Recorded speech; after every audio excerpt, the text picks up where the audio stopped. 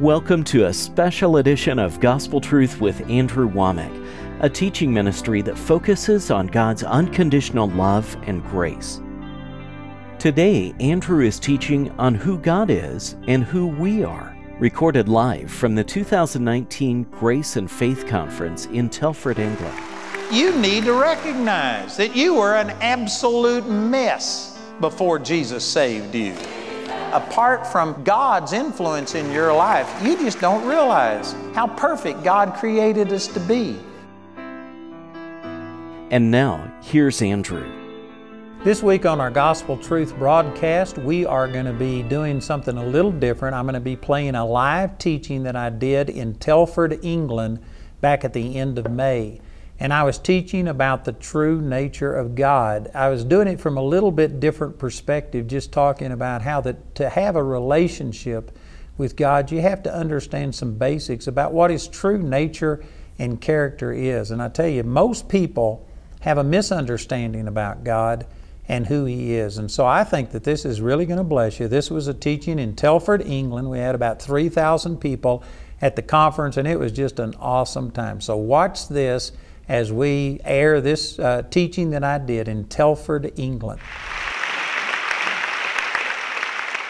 You know, God laid some things on my heart for this week specifically.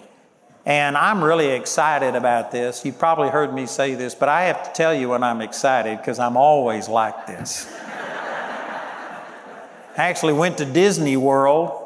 And you know, when you go on those roller coasters, they take pictures of everybody, you know, screaming and stuff. And then at the end of the ride, they sell it to you. You could have taken a picture of me right now. And that's the way I looked on that roller coaster. That's good in some ways. I guess it's bad in some ways. But I have to tell you when I'm excited, and I am really excited about what God is going to do. And praise God, we're believing God that this week we are going to see great and mighty miracles happen because Jesus is alive and Jesus wants to heal you. He wants to set you free. And specifically, the Lord spoke to me that He wants to reveal Himself to you. Instead of you coming to get healed or coming to get prospered or coming to get your needs met, what you need is an encounter with the Lord. And when you really connect with Him, everything that He is and has is yours. And I promise you, you'll be healed, you'll be delivered, you'll get whatever you need. And sometimes we can get our eyes so much on what we need that we forget that it's Jesus that we need more than the healing, more than anything else. And I believe that God is going to do some great things. I actually brought notes, which is nearly impossible for me to minister from. But the reason I did this is because God showed me specific things that He wants me to share with you. And I'm going to try and follow this and get through some things that God specifically spoke to me. But I'll confess to you up front, I'm not very good ministering from notes. But the Lord spoke to me that we need to really understand what His nature is, who God is. And there's a lot of people that have misunderstandings about God. And then I want to show who we are. And eventually I'm going to get to who we are in Christ, our new born-again self. But I am going to share who we are without Christ. And this is important. I don't think most people have a revelation of this. Matter of fact, Stephen Bransford, the man that does our media department, we were in Denver coming here, and both of us were getting our boots polished. And we were talking to the man who was polishing our boots, and Stephen just asked him, he says, so, do you think people are basically good or basically bad? And he said, oh, they're basically good. Everybody's really good at their core, and if we just gave them the right environment and enough money and all of these things, then everybody would be good. And man, that is exactly opposite what the Bible teaches. And if you don't understand that, it's going to lead you to some wrong decisions. Some wrong things. So anyway, I'm going to be talking about who God is, who we are without Christ, and then who we are and what we have in Christ. And these things, many of the things that I'll be sharing may look like they're exact opposites of each other in the beginning. But it all ties together, and it really begins with you finding out who God is. If you don't understand the very nature and character of God, there is no way that you can really have a good relationship. And sad to say, this is where so many people are. They come to a meeting like this and you know that God exists, but you don't know Him. And I'm not talking about you aren't born again. You could be born again, but you don't have a relationship with Him. And therefore, it's easy for the devil to accuse you. And say, for instance, if you came for healing and if you don't instantly see something happen, you just fall for the lie that, well, God hasn't done anything. God didn't touch me. Because you don't know His nature and character, and you're just going by what you feel and what you see and what somebody else has to say about Him. You need to know God, not just know about Him, but you need to know God. You cannot have a relationship with God if you don't, first of all, know His real nature and character. There is a lot of misinformation about God being put out.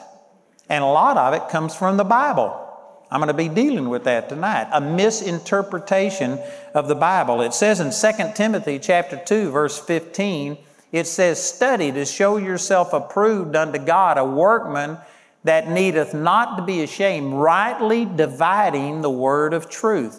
There is a right way to interpret the word and a wrong way.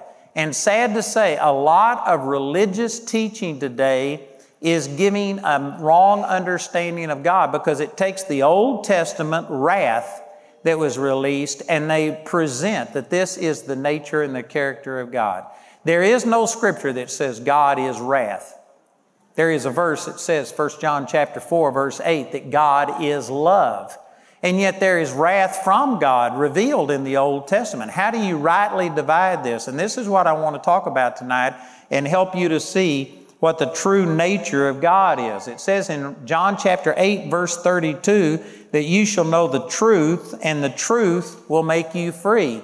And so it's not good enough just to believe that there is a God and just to believe whatever you want to about Him. Let me say something right here that may shock some of you. But you know what idolatry is? A lot of people think, well, sure, idolatry is having some graven image and you pray to it or worship to it. Did you know idolatry is just making your own God? And there's many people that have not created an image, and yet they have created their own God. I've actually heard people before say, well, I wouldn't worship a God that doesn't heal, or that doesn't set free, or that doesn't do this. Did you know, I understand what they're saying, but that's really wrong, because what you're saying is, I'm going to only worship God if He's like this. You are creating a God in your own image. That's idolatry.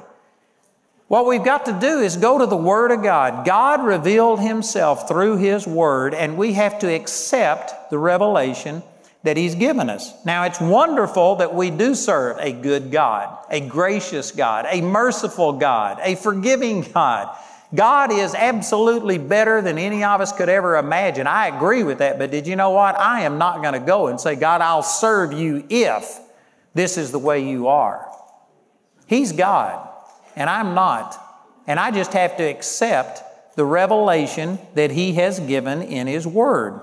It says in 2 Timothy chapter 3, verse 16, that all Scripture is given by inspiration of God and is profitable for doctrine, for reproof, for correction, for instruction in righteousness. And that word there, given by inspiration of God, if you look it up in the Greek, it literally means that the Scripture is God-breathed. The Scripture is not man revealing their thoughts about God. There's a lot of people that believe this, and they think that this is an old book, that it was people writing their opinions of God, and so therefore they cherry pick the parts that they like and what they want, and they just believe that it's fallible, it's written by man. But the Scripture says about itself that it is God-breathed. God inspired the Word of God through people. It also says in 2 Peter chapter 1, verse 4, it says, whereby are given unto us exceeding great and precious promises, talking about the Word of God, that by these you might be partakers of the divine nature, having escaped the corruption that is in the world through lust. The way you partake of God is through the Scripture. God revealed Himself, and we have to take the revelation that God's Word gives. So I just want to introduce this tonight by saying that you don't need to sit here and have these things and say, well, I believe this is the way that God is. I believe God ought to be like this. I wouldn't worship a God who does this. You need to just drop those things and say, what does the revealed Word of God teach about Him? And that's what I'm going to share with you tonight. And I tell you, if you don't really understand the true nature and character of God, you'll never understand your new nature. You'll never understand a lot of things. We are His offspring. It is not up to us to create a God in our own image that we want. We have to take the revealed revelation of God's Word. And so there's so many scriptures that talk about this. I haven't got time to go through all of it. But the Bible has been misinterpreted and misapplied. And even the devil tried to use Scripture on Jesus.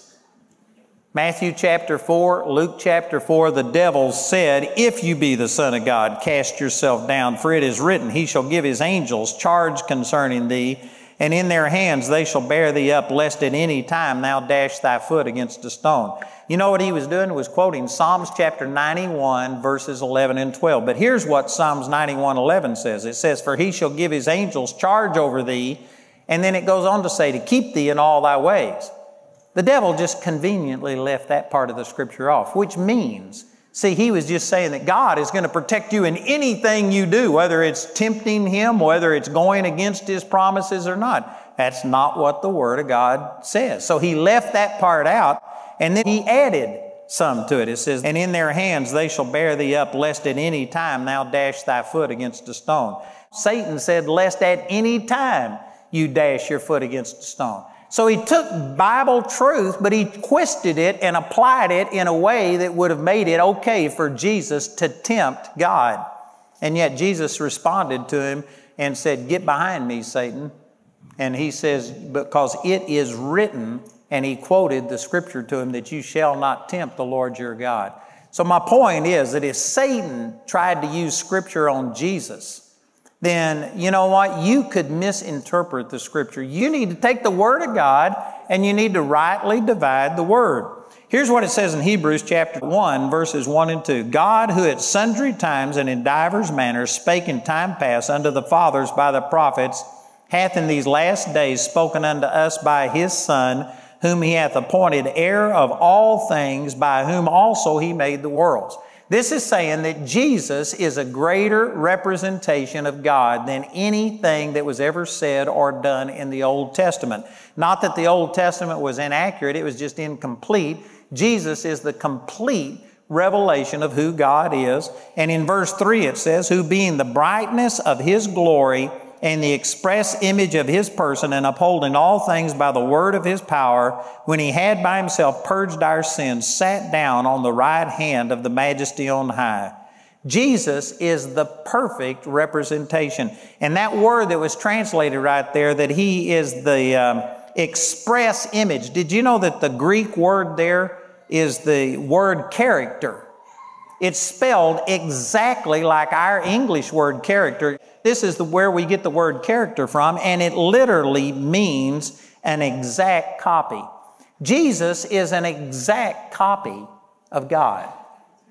He is the perfect representation. Jesus said this of Himself. He says, have I been so long time with you, and yet thou hast not known me, Philip? He that has seen me has seen the Father, and how sayest thou, then show us the Father? Jesus was such a perfect representation of God, He was able to tell His disciples, if you've seen me, you've seen the Father. In John chapter 5, verse 19, Jesus answered and said unto them, verily, verily, I say unto you, the Son can do nothing of Himself, but what He seeth the Father do, for what things soever He doeth, these also doeth the Son likewise. I've actually had some people take that verse and say, well, this is showing that Jesus wasn't truly God, because He said He couldn't do anything by Himself. It's actually just the opposite. This is Jesus claiming such a oneness with God the Father that they could not operate independent of each other. He couldn't do anything just of Himself. He and His Father were one, is what He said. And if you have seen Him, then you have seen the Father, and Jesus is the perfect representation. If you understand what He's saying right here, this answers a lot of questions about God. Some people think, well, is it God's will to heal everybody? Let me ask you, did Jesus ever put sickness on a person? Did Jesus ever say, no, you haven't learned your lesson yet. You aren't mature enough. You haven't suffered enough. I want you to suffer longer. There is not one single instance that Jesus ever refused to heal a person. There's a couple of times that people wouldn't receive the healing that He offered. It says in Mark chapter 6, verse 5, that He could do no mighty work, save that He laid His hand upon a few sick folk and healed them, and He marveled because of their unbelief. It wasn't Jesus who wasn't able to minister the healing. It was them that wouldn't receive it. But there is not one single instance of Jesus not healing a person. There is not one single instance of Jesus laying hands on a person and giving them sickness. And yet there are people in the church today that says God is the one that gave you this trial. God is the one who wants you to be sick. They will say it's punishment for sin. Or sometimes they'll say that you're learning something by this. This is how God breaks you and makes you a better person. If that was true, well then Jesus didn't accurately represent the Father, because He never made a single person sick. He never refused to heal a person. He never sent anybody away unhealed. It says in Acts chapter 10, verse 38, how that God anointed Jesus of Nazareth with power and with the Holy Ghost, who went about doing good and healing all that were oppressed of the devil. Jesus also set people free from demonic things. It's not God's will for a single person to be suffering under emotional things. If you are experiencing any of those things, if you're listening to what I'm saying, God is revealing Himself to you that Jesus came to set you free. It's the devil who comes to steal, kill, and destroy. John chapter 10, verse 10, but Jesus came to give you life and to give it to you more abundantly. See, you need to take what the Word says right here and say, God, I know that my suffering, my problems, this is not you. This is not you. It's not God who's turned a deaf ear to you. There's multiple things at work, but somehow or another, it's the devil or your ignorance or your rebellion, or there could be multiple things involved, but it's not God who is not healing you. It's not God who hasn't set you free. It's not God who's not given you an abundant life, because He came to give you life and give it to you more abundantly. It says in 1 John chapter 4, verse 8, the last part of that verse, it says that God is love. That is who God is. That is His nature. That's the core of God. John 3:16, for God so loved the world that He gave His only begotten Son, that whosoever believeth in Him should not perish, but have everlasting life. Jesus came to keep you from perishing. And this isn't talking about just going to hell. That's the extreme. That's the ultimate. But He came to give you life right now and to give you joy and peace. You don't have to wait until you die and go to heaven to start experiencing heaven. Jesus said to pray, thy will be done on earth as it is in heaven. He wants you to have heaven here on earth. It's not just pie in the sky by and by, but it's steak on the plate while you wait. Amen. God wants you to be blessed. 2 Corinthians chapter 5, verse 19 says that God was in Christ reconciling the world unto Himself, not imputing their trespasses unto them, and hath committed unto us the word of reconciliation. This is how He's able to extend grace to you. And when I get into talking about who we are in Christ and who we are in just our natural self without Christ, I'll explain this a lot more in detail, and I think it'll really help you to understand it. But in Christ, we are now reconciled unto God. How did He reconcile us? By not imputing our trespasses unto us. This is another great revelation about God, is that He is not holding your sins against you. And brothers and sisters, the vast majority of the body of Christ does not understand this. The vast majority of the body of Christ believes that God is dealing with them according to their sins. And there's different degrees of this. Some people will believe that any sin in your life, God won't answer your prayers if you have any sin, and they will just sit there and make you feel so depressed and so discouraged because your own heart will condemn you. and recognize that you're falling short. And I have met hundreds, probably thousands of people who knew that God exists. They had had a touch from God, but they just couldn't live perfectly, and they thought they had to be perfect before God would answer their prayers, and they just finally despaired of it and went the other direction, not because they didn't believe that God exists. They just thought, there's no way I can meet this standard. But then there's other people that believe, well, you won't go to hell. You won't necessarily be hated by God, but He won't answer your prayers. He won't bless you. He won't use you. But this verse says that He does not impute our trespasses unto us. All of our sins have been atoned for, past, present, and even future sins. Sins you hadn't even committed yet have been put upon the Lord Jesus, and He forgave you of sins that you haven't even committed yet. And I know somebody's thinking, how can God forgive a sin before I commit it? You better pray that He can. Because He only died for your sins one time 2,000 years ago, and if He can't forgive sins before you commit them, then you can't be forgiven. He can forgive sins. Your sins have been forgiven. Now, does that mean that you're free to go live in sin? I'll be dealing with this in more detail too. But no, even though God is not bringing His judgment on sin, Satan gains inroad to you through your sin. So if you go out and are living in sin, Satan is going to eat your lunch, and there you go. So you do not want to live in sin. It's just stupid. Quit living in sin. But what I'm saying is God loves you, stupid. Amen? He's not holding your sins against you, but Satan will make you pay if you're living in sin, so quit doing it.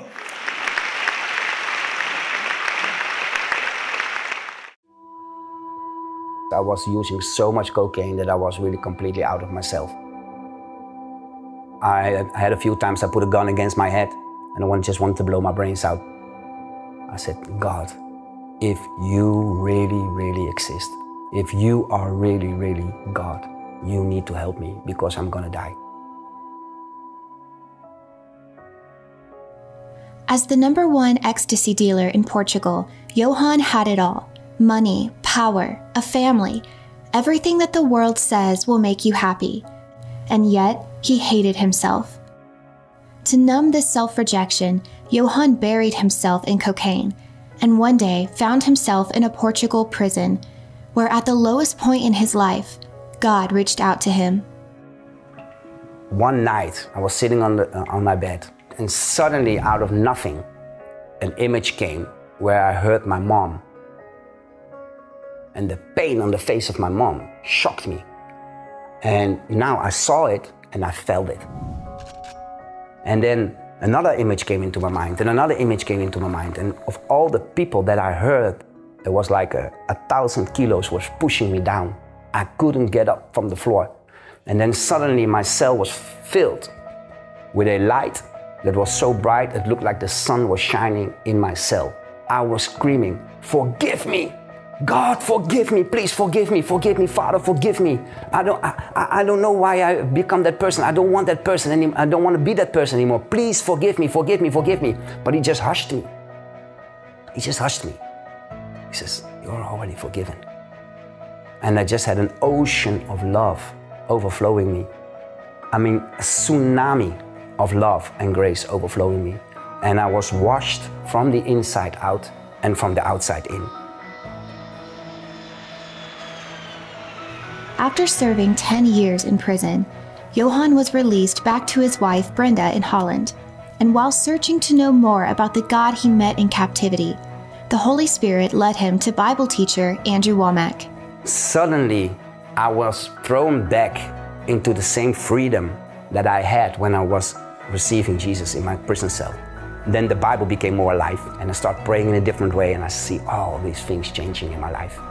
From there, Johann and Brenda enrolled into Andrew's school, Caris, Netherlands, where they saw God's Word restore their marriage and heal all the wounds from their past. It was at this time that God called them to start the One in Him Foundation, a ministry where they are now sharing the love of Jesus all around the world. To see Johann's full grace encounter, visit awmi.net.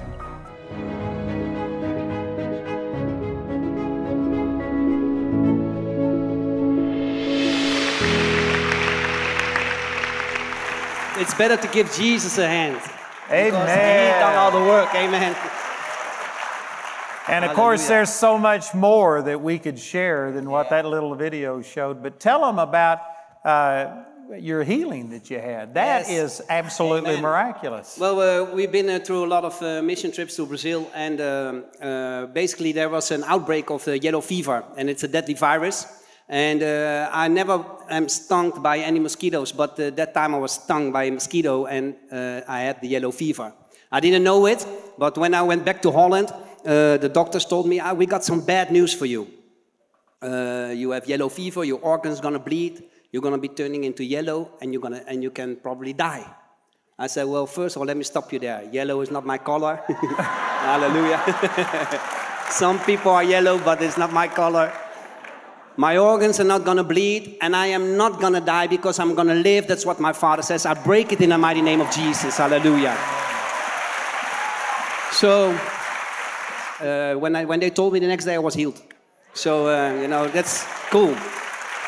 But that's basically the Father that we are serving, And now I know my daddy, God is my Father, and all the other things that I desire in my life, He is giving it to us. We live in prosperity. We live in supernatural health. He restored our family, our children, our marriage. And I've got so many testimonies I can speak on till tomorrow morning, and it won't be, it will never end.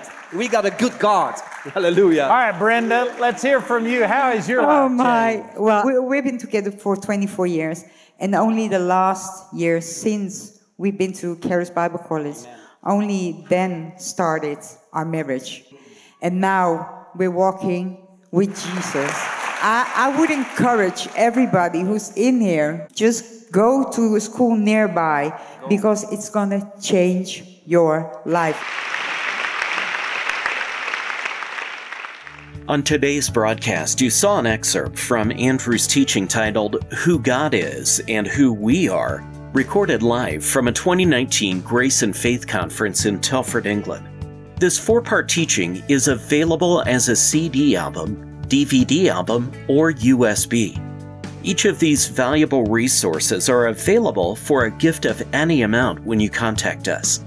Also available is the entire 2019 Grace and Faith Conference, which includes all 4 of Andrew's sessions, along with teachings from guest speakers Wendell Parr and Dwayne Sheriff.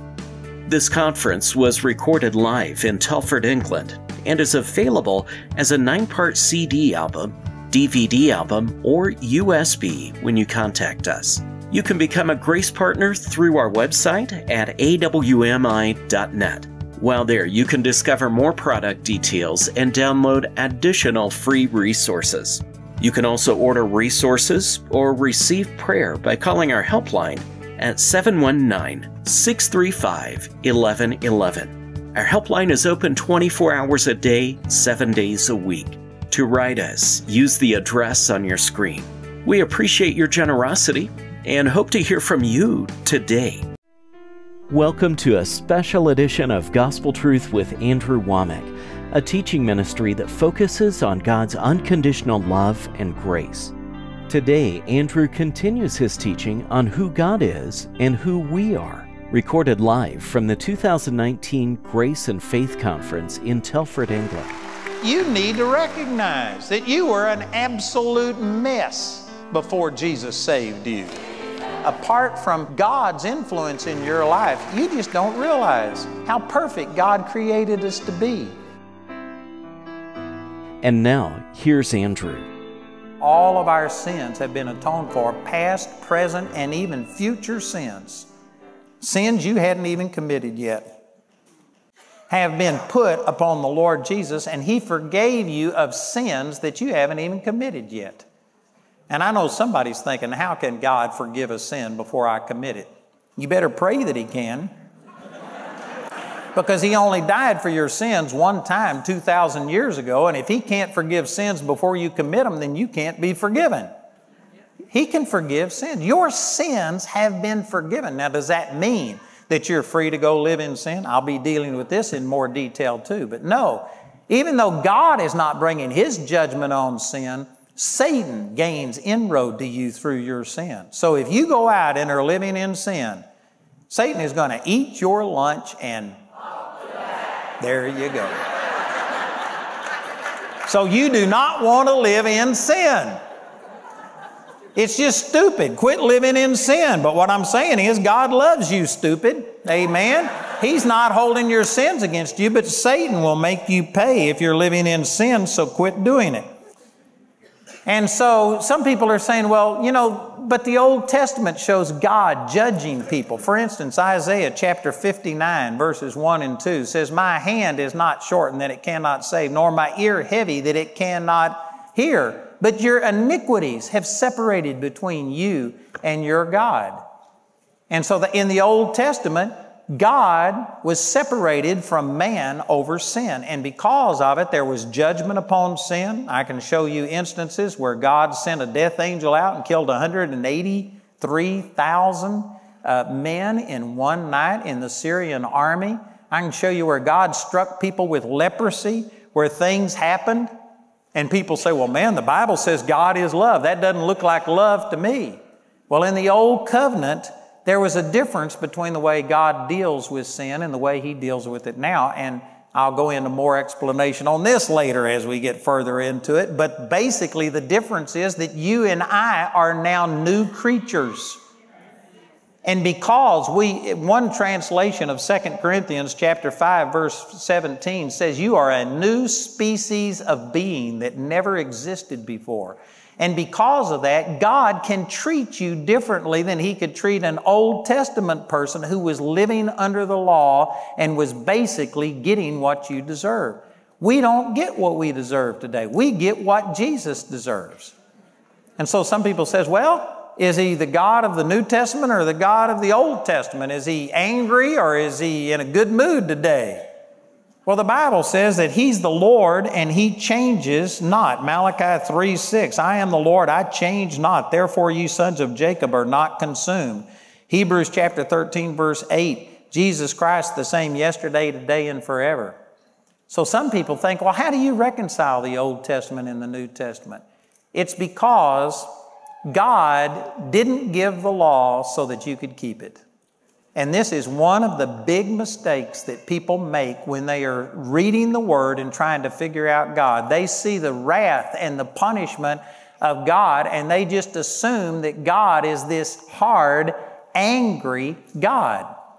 But you know, the Scripture says that He changes not. He hasn't changed, but we have changed, and God deals with New Testament believers differently than He dealt with Old Testament believers. Let me just give you some quick examples here. In Leviticus chapter 20, verse 10, it says, the man that committeth adultery with another man's wife, even he that committeth adultery with his neighbor's wife, the adulterer and the adulteress shall surely be put to death. That's Leviticus 20:10. Deuteronomy 22:22 says, if a man be found lying with a woman married to a husband, then they shall both of them die, both the man that lay with the woman and the woman, so shalt thou put away evil from Israel. That was in the Old Testament, and this was how God commanded sin to be dealt with, and because of that, there are some people that just have this hatred for anybody who has committed adultery. Now, we need to hate adultery because adultery is bad. It gives Satan an inroad into our life. It causes all kinds of damage. But look at how Jesus dealt with a woman taken in the very act of adultery in John chapter 8. And she was brought to Jesus, and the scribes and the Pharisees, they hated Jesus, and they were trying to entrap Him, and they thought they had Him because of these verses I just read to you. According to the law, you had to kill any person who committed adultery, and if you didn't kill them, then you could be killed for not upholding and enforcing the Word of God. So they brought this woman taken in the very act of adultery, and they thought they had Jesus. Here's what the law says, Jesus, but what do you say? And Jesus just bent over and wrote on the ground like He didn't even hear them at first. And finally, they kept pressing Him. What do you say? They thought they had Him. And He stood up and He said, he that's without sin among you, let him cast the first stone. And of course, none of them were without sin. And it says they left being convicted of their own conscience. Their own hearts showed them that there wasn't a one of them that was without sin, and so all of the accusers left. Now, Jesus did not say that what she did wasn't sin. Matter of fact, He even told her, He says, "Where's all of your accusers?" And she said, "No man, Lord." And Jesus said unto her, "Neither do I condemn you. Go and sin no more." That's in verse 11.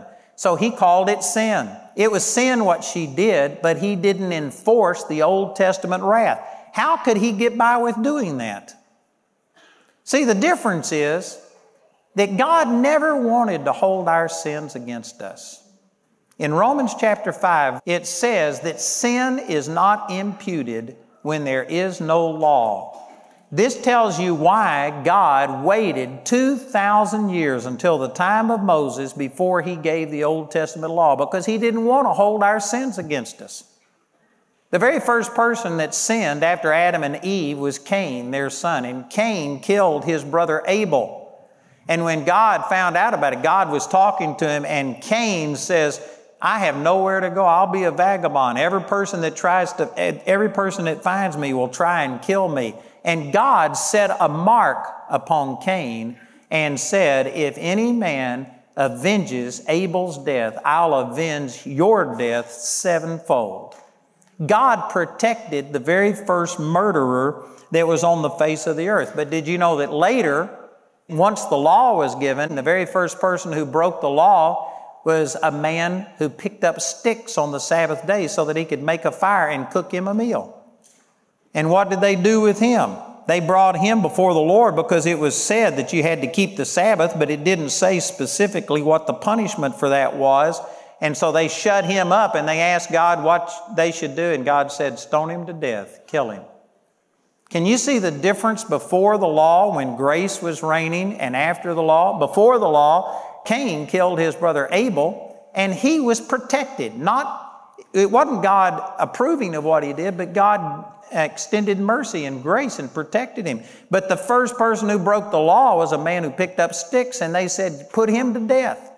Once the law was given, God held people's sins against them. And here is the reason that He basically did that. This is a misconception that people have. They think that the law was given for me to keep. That wasn't the purpose of the law. Now, there is benefit in keeping the law as much as you can, but nobody can keep it perfectly. And it says in James chapter 2, verse 10, if you keep the whole law and yet offend in one point, you become guilty of everything. It's not like if you make 99 out of 100 questions and you get 99 right. You don't get 99 on God's test, you get a 0. If you miss one thing, if you break any precept of the law, you become guilty of it all. God did not give the law so that you could keep it and thereby earn relationship with God. But God gave the law to reveal sin to us. Romans chapter 3, verse 20, by the law is the knowledge of sin. The law was given to show you your sin. And God didn't want us to know how sinful we were in the beginning. You know, if He wanted to, He could have shown Adam and Eve, look what your sin did. And if He just went down every person here and showed the pain and the suffering and the death that has happened in every person's life, I don't think that Adam and Eve could have lasted.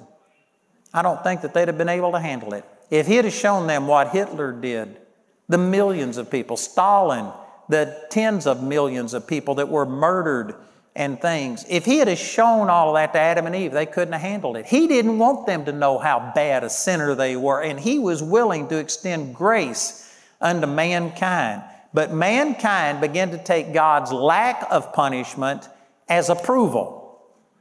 They began to lose their sense of right and wrong because they were comparing themselves among themselves and measuring themselves by themselves, which the Bible says is not wise. But you can see this in the 4th chapter of the book of Genesis, that Cain had killed Abel. And then in that same chapter, Genesis chapter 4, Cain's great-great-great-grandson, Lamech, comes along and kills a man in self-defense. And he felt so much more justified in his murder than what Cain was that he said, if God avenges Cain sevenfold, he'll avenge Lamech 70 and sevenfold. But see, that was wrong. God didn't say that. That was Lamech. He was comparing himself with Cain and thinking, Cain got by with murder, surely I'll get by with murder. And over a period of time, there just began to be murder, there began to be rape, there began to be lawlessness, and people were comparing themselves. And I know some of you are thinking, well, how terrible was that? Man, we are doing the exact same thing.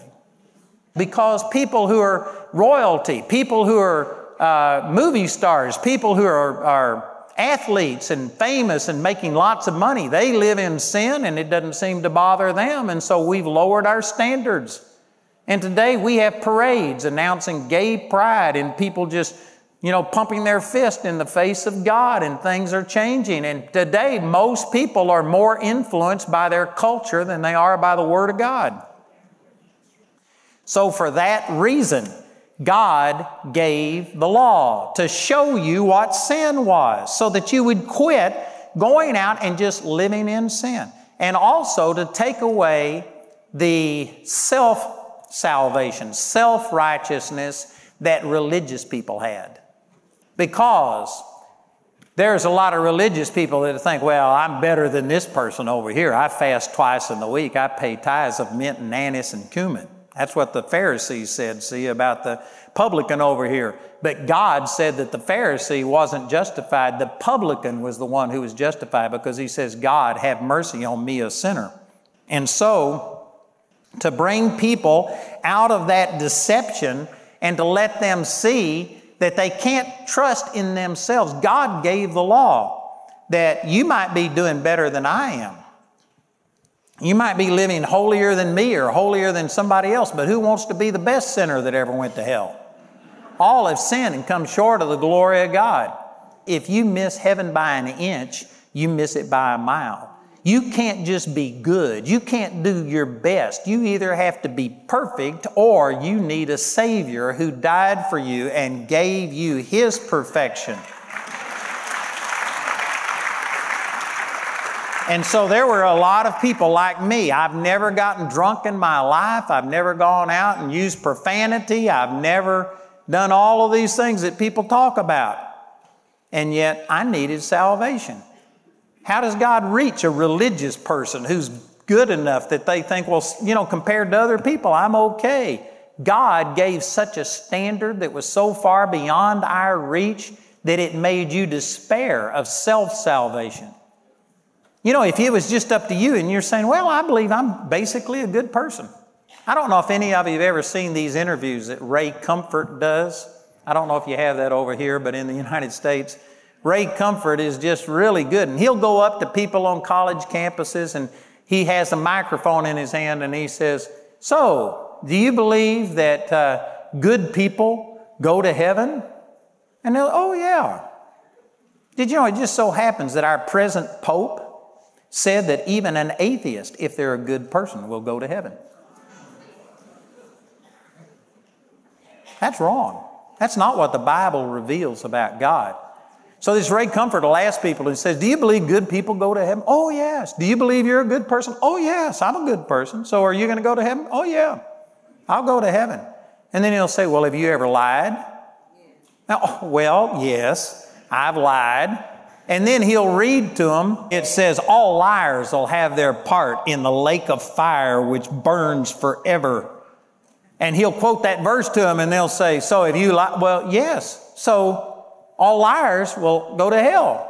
Are you going to go? Are you good enough then? And they'll start doubting it. And then he'll start mentioning other things. If you hate your neighbor in your heart, you're guilty of murder. If you lust after a person in your heart, you're guilty of adultery. And he'll just go through and name these things. And pretty soon they'll be saying, I don't think I am going to go to heaven. That was the purpose of the law, was to show you that if you think you're good, are you perfect?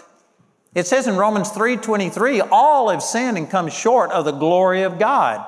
God's standard isn't our present day standard. Today we allow homosexuality, we allow adultery, we allow lying and stealing and just all kinds of things. And we have lowered the bar so far that nearly anybody can step over the morality thing. You know, again, if you are setting your own standards and you're saying, I believe that this is acceptable. I don't care what the Bible says. I don't care what God revealed. I don't care about God's morality. Here's what my standard of morality is. Then you know what? You are making yourself God. God's the only one that has a right to set what right and wrong is. He's the one that created us. And when you change the rules and you say, I think that this is okay, well, then you've put yourself in God's place. It's idolatry. Thank you for that thunderous silence. I know what I'm saying is countering our culture. But I'm telling you, this is what the Bible reveals about God. So Ray Comfort will ask all of these people, and eventually they'll be saying, oh man, I need salvation. That's what the purpose of the law was for. It was to show you that God's standard is higher than you can make. Here's man's standard down here, and you could fall across it. There's no problem at all. God will just raise the bars so high that it'll make you say, well, God, if this is the standard that you consider to be normal, well then God, have mercy on me, a sinner. That's the purpose of the law. So the reason I say all of this is to show you that the reason God revealed His wrath against sin was because He had to show us what sin was, because we were comparing ourselves among ourselves and we were losing sight of what true morality was. And He had to take away our self-righteousness so that you would quit trusting in yourself and comparing yourself with other people. But remember that for 2,000 years, God did not reveal that wrath. Matter of fact, these verses, I think I got sidetracked here, but I read these verses about adultery. Did you know that Abraham broke Leviticus chapter 18, which says that if you marry a half-sister, then it's punishable by death? Sarah was Abraham's half-sister. And yet he didn't have God rebuke him. Matter of fact, God called him a friend of God. The only person in the Old Testament that was called a friend of God. And it was a man who was living in a sexual abomination, according to Leviticus chapter 18. And if you broke those standards in Leviticus 18, you had to be put to death. Abraham wasn't put to death. He became the patriarch because it was before God started holding man's sins against them. He was dealing with the human race in mercy and in grace because that's the way that God wanted to deal with people. But people were taking His lack of punishment as approval and therefore just living in sin. And so God had to do something to restrain the amount of sin. And then also Jacob came along, who is Abraham's grandson, and Jacob married 2 women who were sisters. And here's what it says in Genesis chapter 29, verse 16. It says, and Laban had 2 daughters. The name of the elder was Leah. The name of the younger was Rachel. And Jacob married Leah and Rachel. And according to Leviticus 18:18, it says, neither shalt thou take a wife to her sister to vex her, to uncover her nakedness besides the other in her lifetime. And yet Jacob did it. And guess what? Jacob wrestled with an angel in Genesis chapter 32 and actually came out ahead, and the angel blessed him.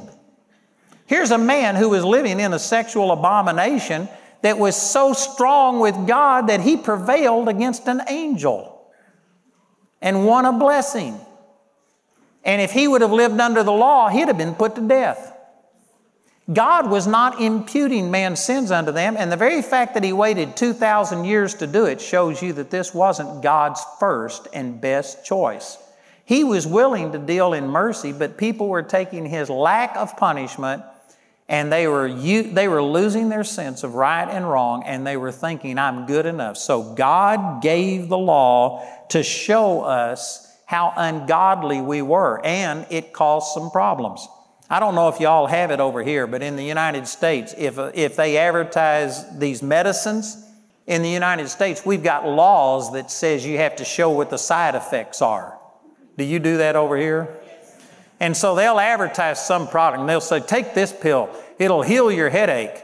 But then they'll say it could cause death, it'll cause impotence, it'll cause this. And I mean, they go through all of this stuff and I think, man, give me back the headache. It's better than all of the side effects. But in a sense, that's the way the law was. The law did two things really well. It showed you what sin was, and there's scriptures that say that was the purpose of the law, is to show you the knowledge of sin. And it took away self-righteousness and showed you that you could never be holy enough. You could never live good enough. So it did accomplish some good things, and there still is a purpose of the law today. I'll probably deal with that more this week as I go through it. So the law accomplished some good things, but the side effects of it were guilt, condemnation, shame, and feeling like, oh God, how could you love anybody like me? If this is your standard, I'm so unworthy and ungodly. And so it did some good things, but it also accomplished a lot of guilt and a lot of condemnation. And in the new covenant, a New Testament believer has to get out from under the law and feeling like you've got to relate to God based on your performance, or it will cause guilt, condemnation. Romans 8:1, there is therefore now no condemnation to them who are in Christ Jesus, who walk not after the flesh, but after the Spirit. The righteousness of the law is now fulfilled in us, not in our physical bodies, but in our spirit through faith in Christ. And you have to purge your conscience from dead works to serve the living God. Hebrews chapter 9 and verse 14 says that. So anyway, the law had a purpose, but it revealed the wrath of God, and sad to say, most New Testament believers have not understood the purpose. They thought God gave the law so that we could keep it and thereby earn relationship with God based on our performance. And if that's what you think, it gives you a wrong impression of God.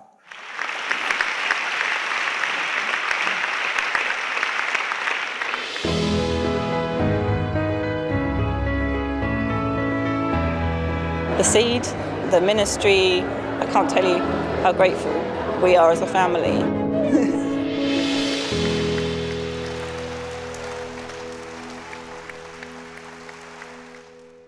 On today's broadcast, you saw an excerpt from Andrew's teaching titled Who God Is and Who We Are, recorded live from a 2019 Grace and Faith Conference in Telford, England. This 4-part teaching is available as a CD album, DVD album, or USB. Each of these valuable resources are available for a gift of any amount when you contact us. Also available is the entire 2019 Grace and Faith Conference, which includes all 4 of Andrew's sessions, along with teachings from guest speakers Wendell Parr and Dwayne Sheriff. This conference was recorded live in Telford, England, and is available as a 9-part CD album, DVD album, or USB when you contact us. You can become a Grace Partner through our website at awmi.net. While there, you can discover more product details and download additional free resources. You can also order resources or receive prayer by calling our helpline at 719-635-1111. Our helpline is open 24 hours a day, 7 days a week. To write us, use the address on your screen. We appreciate your generosity and hope to hear from you today. Am I a mistake? Did God overlook me? Why do I still deal with depression? I need direction. Why does life feel meaningless? Have I wasted my life? Why don't I know what to do? Have I blown it? God's people are destroyed for a lack of knowledge. If you've got any problem in your life, it's really because you don't understand fully what God has done. This word is the greatest gift that God has ever given us, because this is how we know Him. I'm promising you, preparation time is never wasted time. Regardless of what you feel that God has called you to do, you need to be prepared. At Charis Bible College, you will be transformed by the Word of God. You will develop your relationship with God and ability to hear His voice. That is what is going to transform your life, your vision, and your future. It's not too late. Stop disqualifying yourself. No matter who you are or what you've done, God still has a plan for you. Learn more at charisbiblecollege.org.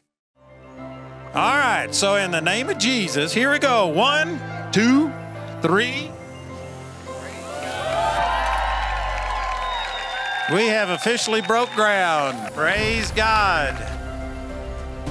Thanks to the support of our friends and partners, Andrew has continued the expansion of our Charis Bible College campus so that we can raise up more disciples to take the gospel further and deeper than ever before. Because you play such an important role in raising up this next generation, Andrew has decided to give monthly construction updates so that you can see the progress of what your giving and prayers have produced. Visit awmi.net/Charis Campus to see our most recent update today.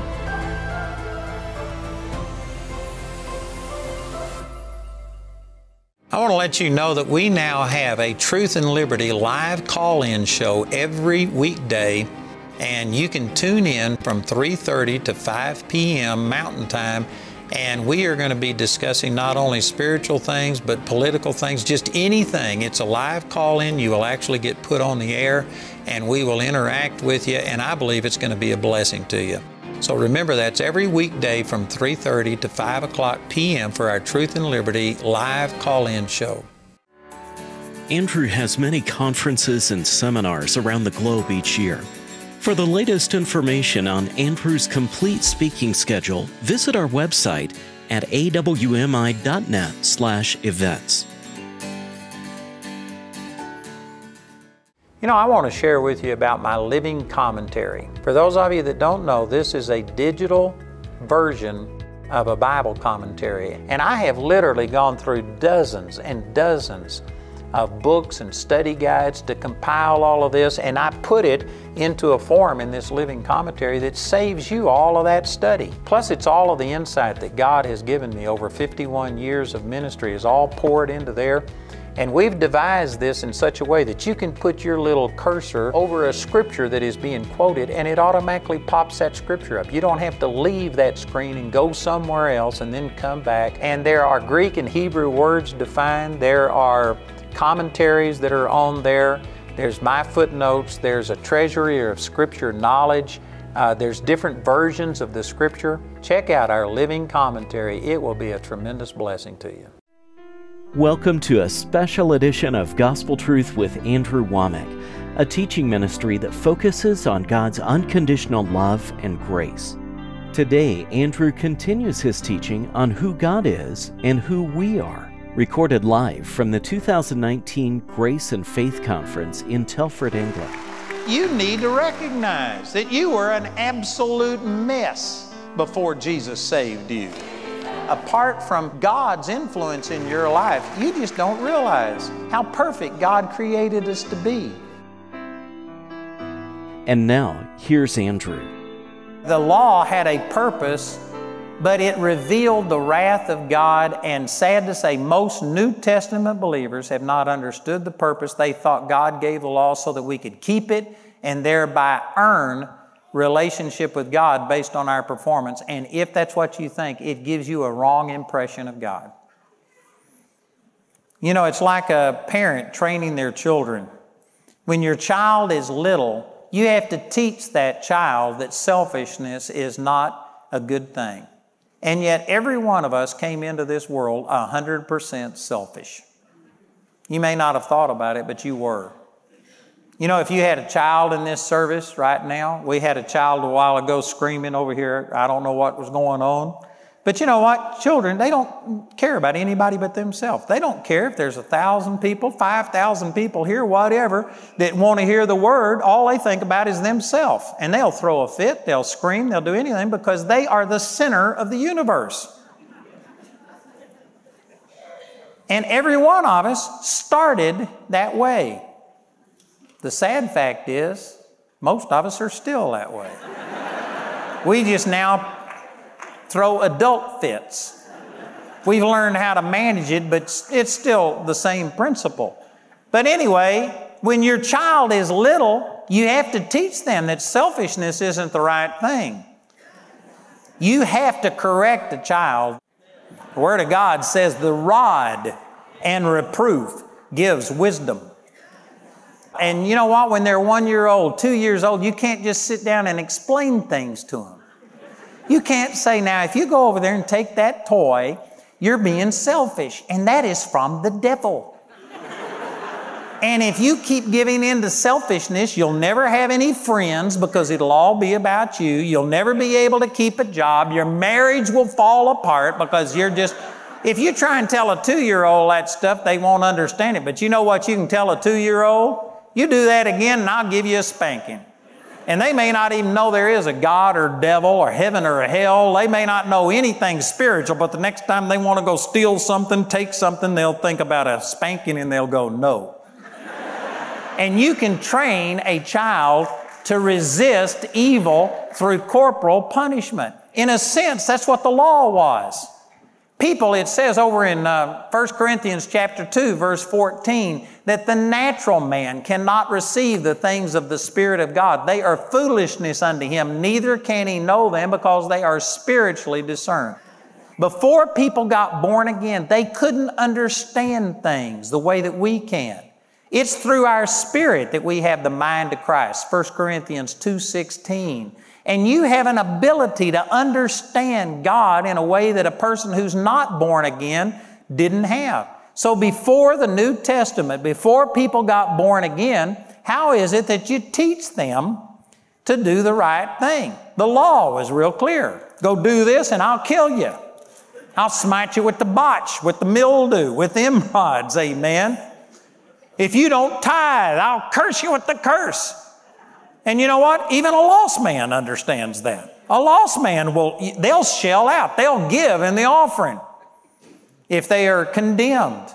But under the new covenant, we've got a new way of responding to God. Like over in 2 Corinthians chapter 9, verse 7, it says, don't give grudgingly or of necessity because God loves a cheerful giver. Give the way you purpose in your heart. It's different under the new covenant than under the old covenant. Why? Because God changed? No, but we changed.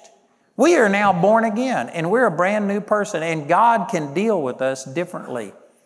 And God did not just all of a sudden change and say, all right, now I'm not going to hold people's sins against them. I'm not going to punish them anymore. That's what a lot of people think grace is about. That God now is just full of grace, whereas in the Old Testament, He was full of wrath. No, God's the same. He does not change. You know what happened? God placed all of His wrath upon Jesus. And He took every bit of wrath and punishment that He had and put your sin and my sin in Jesus. And He punished that sin in Jesus. So God is now just to treat you just as if you never sinned, because your sin has been paid for.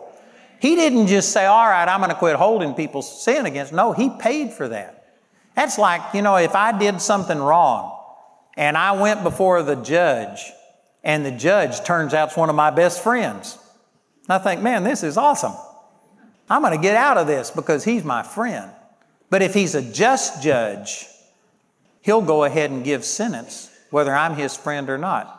That wouldn't be right for him just to say, well, you're my friend, I'm going to let you go. So the judge brings down the gavel and brings judgment upon me. And I said, I thought you were my friend. But then he gets out from behind his desk, comes around, takes his robe off, and he pays my fine for me.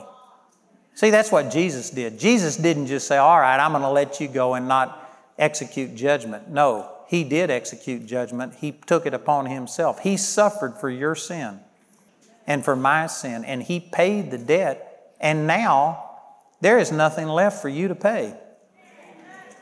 Praise God. Look at this passage in John chapter 12.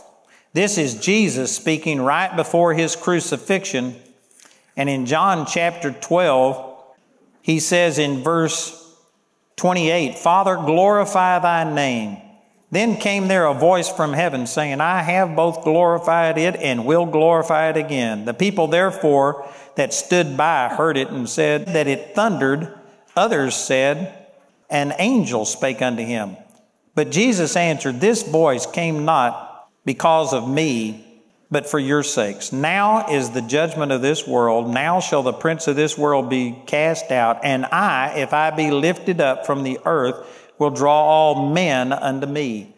You know, I used to interpret this that if you just preach Jesus properly and if you present the gospel accurately, that it'll draw large numbers of people. That's not what this is talking about, and that is not a true statement. Some of the places that have the biggest churches, the biggest crowds, are not preaching the true gospel. And I'm not going to spend a lot of time on that, but that's absolutely true statement. There's a lot of people that compromise and draw people through entertainment and smoke and mirrors and things like that. It is not true that if you just preach Jesus properly, He'll draw lots of people. The word men right here is italicized. And in the King James Bible, the one that, Paul used, the King James Bible, they were honest enough that when they translated something that wasn't in the original text, they would put it in italics to let you know that this was their interpretation. It wasn't in the original language. So what this actually says is, I, if I be lifted up, will draw all unto me. All what? Well, they just assumed it was talking about all men. But the verse in front of it says, now is the judgment of this world. Now shall the prince of this world be cast out. And the verse after it says, this He said, signifying what death He should die. It wasn't talking about drawing all men unto Him. It was talking about bringing all judgment unto Him. And so this is saying that when Jesus hung on the cross, He was like a lightning rod, that every bit of God's wrath that the Old Testament law said would come, every judgment that God had against you and against me, He put it on Jesus. And Jesus literally bore your grief, carried your sorrow. He was bruised for your iniquity. The chastisement of your peace was upon Him. God put all of His wrath against you and me upon Jesus, so that now He's not just looking the other way. He has paid the price. Your debt has been paid. It's done. There's nothing left for you to pay. And now we can experience a grace of God that Old Testament people couldn't. The only way that an Old Testament man could experience the grace that you and I experience is by looking forward to what Jesus did. And they would offer an animal sacrifice, and they would literally take their hands and they would lay their hands upon the head of this animal and lean on it. What that was, they were transferring their weight, their sin to this animal, and then they would slit its throat and offer it, because the wages of sin is death. Sin has to be paid for by death. And God allowed people to put their sins upon an animal in symbolism. It wasn't accurate. It even says that in Hebrews chapter 9. It was just, it says the blood of bulls and of goats could never take away sin. It was a symbolic thing, but through faith, in a sense, God paid Old Testament saints' sins on credit, put it on what Jesus was going to do. They looked forward to what Jesus was going to do. We look back to what Jesus has already done. And because of that, we can truthfully stand before God just as if I'd never sinned, justified because of what Jesus has done. Amen.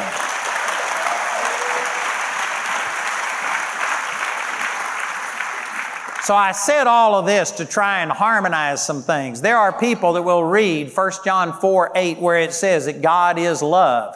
And then they'll turn over to the Old Testament where God struck Miriam with leprosy, where God put sickness on a person, where God did something, and they'll say, how is that love? And then they come up with these weird doctrines.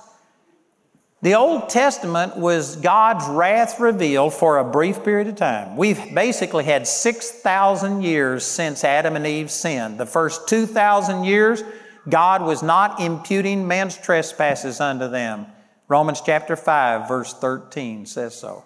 He didn't impute their trespasses. Then the law came where He did hold their trespasses against them and said, your sins have separated. But then, since Jesus came, He put all of our sin and His wrath for our sin upon Jesus. And so for 2,000 years, there has once again been the grace and the mercy of God ruling and reigning. And it says that in Romans chapter 5, verse 21. Talking about that as sin hath reigned unto death, even so might righteousness reign through Christ Jesus. And so we now, over 6,000 years, we've had 4,000 years that God has been trying to deal with us in grace and in mercy. That's the true nature of God. He only gave the law temporarily. Galatians chapter 3 says it was temporary until the seed should come to whom the promises were made, and that was talking about Jesus. So I've said all of these things to show you that God is love. And there was a period of time that He dealt with sins in anger and judgment because He was going to show us what we deserved. So it would take away our deception that, God's just got to accept all of us. No, God doesn't have to accept anybody. And it's not based on how holy you are compared to me. Here's God's standard. He showed us a standard that was so holy that it condemned us and shut us up under the faith that would afterwards be revealed through Jesus. That was the purpose of the Old Testament law. But God is a God of love. God wants you well. God wants you blessed. God loves you more than you love yourself. God wants to prosper you more than you want to be prospered. And again, I wished I had time to just share with you so many scriptures, but the Word of God reveals this goodness of God, and specifically Jesus. Jesus takes the woman in the very act of adultery and turns around and doesn't say that what she did wasn't sin, but He says, if you're without sin, you cast the first stone. He wouldn't let them punish her because He was going to take her punishment. Jesus became an adulteress when He hung on the cross. He took that adultery into His own body and suffered the payment for that. And that's the true nature of God. God loves you in spite of who you are, not because of who you are. And if you don't understand that, and you are being told that you've got to perform and get holy enough so that God will answer your prayer or heal you or deliver you or heal your marriage, and you're trying to earn it, Satan will use that wrong thinking to discourage you and stop you. Did you know Satan can't accuse Jesus? When you receive what I'm talking about and your whole attention is on Jesus, Jesus is perfect, Jesus is holy, and Satan cannot impugn His character. But if you think you've got to be holy to deserve God's goodness, boy, Satan can always find something to accuse you over. And you will wind up losing your faith, not because you doubt Jesus is holy, but you think you've got to be holy to earn it, and that will stop you. You're the weak link in the chain. You can't relate to God based on your goodness. You've got to totally put your faith in Jesus and what He's done for you and not your own goodness. And this is where so many people are missing God. They don't understand the true nature and the character of God. God is a good God. He is holy and He's perfect. And you know that you aren't. And so you feel this great gulf between you and God. But I'm telling you that Jesus took all of your sin and bore it for you.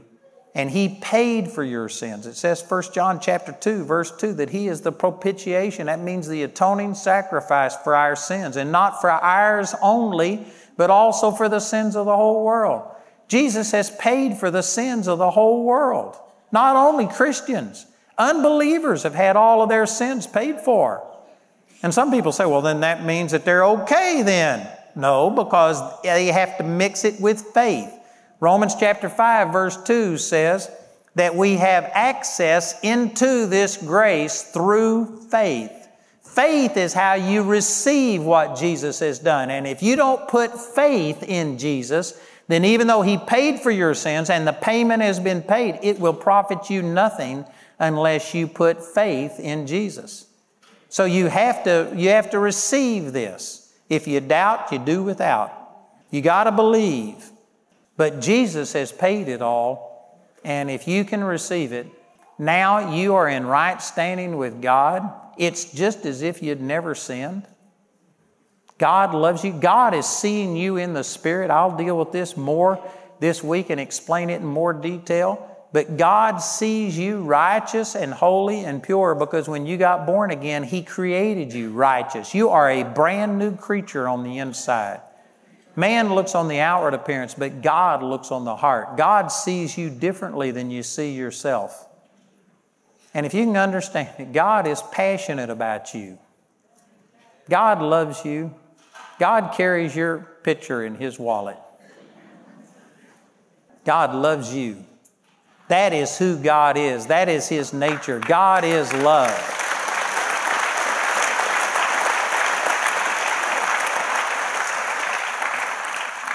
But man, you've got to understand it. Did you know that God will be to you what you think Him to be?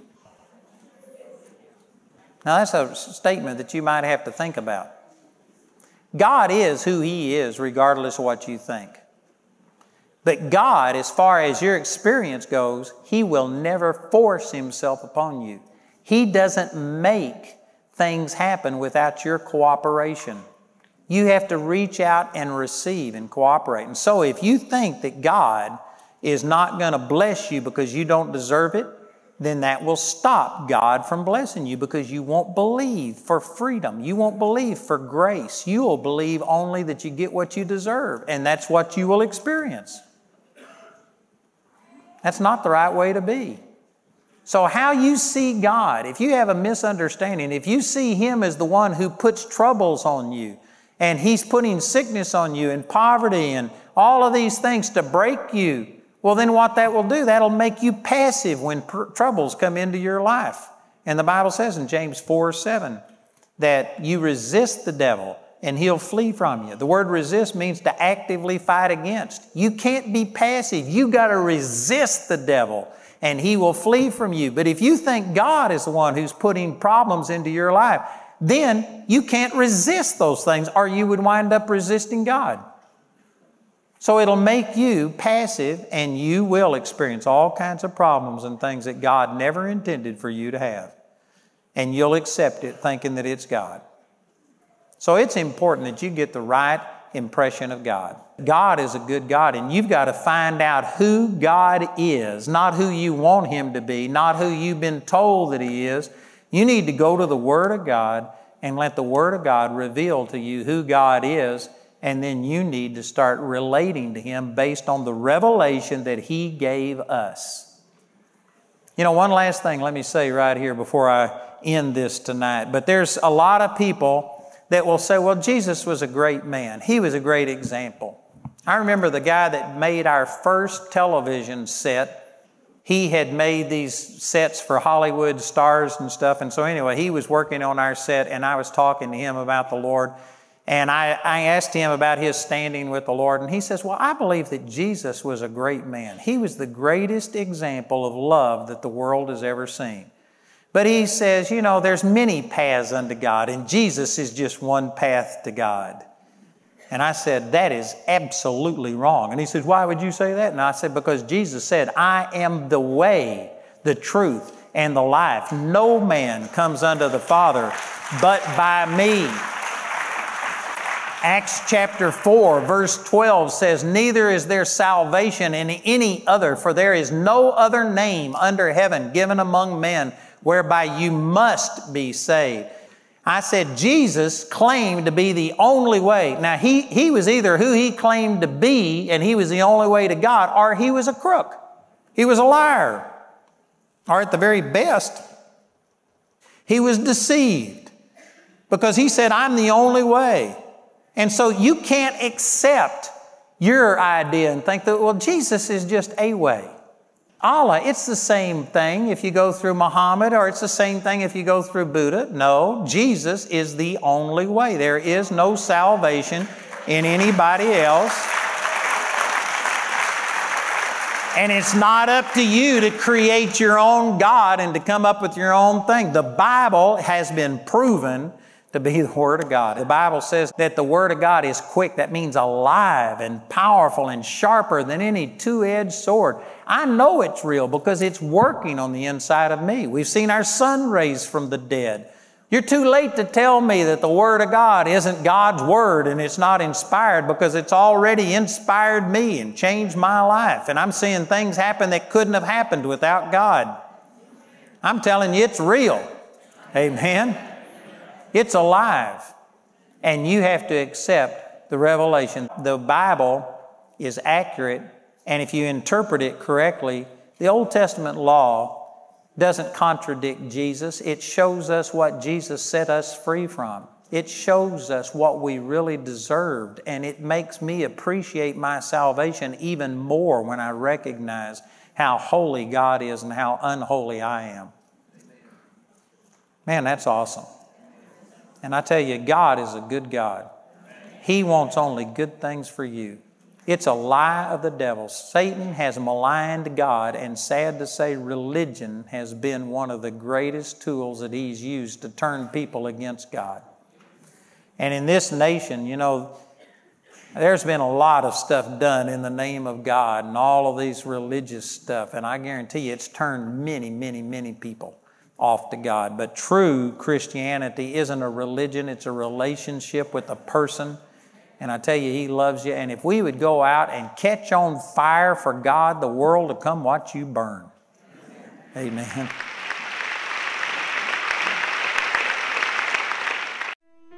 Welcome to a special edition of Gospel Truth with AndrewWommack, a teaching ministry that focuses on God's unconditional love and grace. Today, Andrew continues his teaching on who God is and who we are. Recorded live from the 2019 Grace and Faith Conference in Telford, England. You need to recognize that you were an absolute mess before Jesus saved you. Apart from God's influence in your life, you just don't realize how perfect God created us to be. And now, here's Andrew.